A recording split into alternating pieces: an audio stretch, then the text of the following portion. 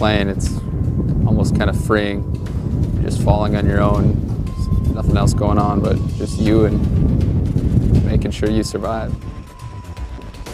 Using this type of insert capability to be able to get our ride to work, we're going to be able to insert hopefully even behind enemy lines or in an area that's we're trying to be more clandestine. We'd most likely jump at night, and then from there we'd have a movement to wherever we're going to go and work, and that's where we would start our reconnaissance. And we're going to set up observation on a local area that we've been designated to provide intelligence of. We're coming together well, and I think we're well prepared to complete the mission that we'll get once we are cut to the 15th MEU.